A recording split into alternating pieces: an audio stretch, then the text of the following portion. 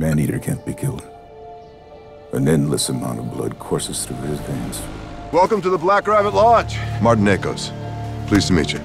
This is the first time anyone from the lower 48 has been up here during winter. This is a stupid idea. Everybody's cold and miserable, Brooking. We are on location. This is not a vacation, okay?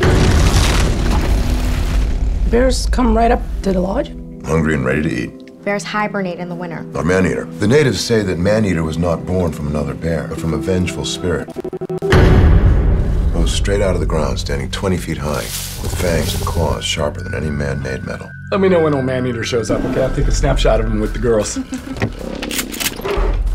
Something's not right.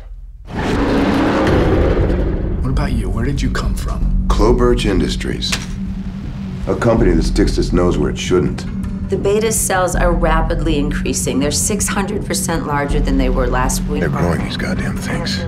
Well, we're in a lot of danger, and its strength is far superior to that of an average polar bear. I've hunted these woods for over 25 years. I have never come across a single polar bear. Not one. Well, you're certainly going to.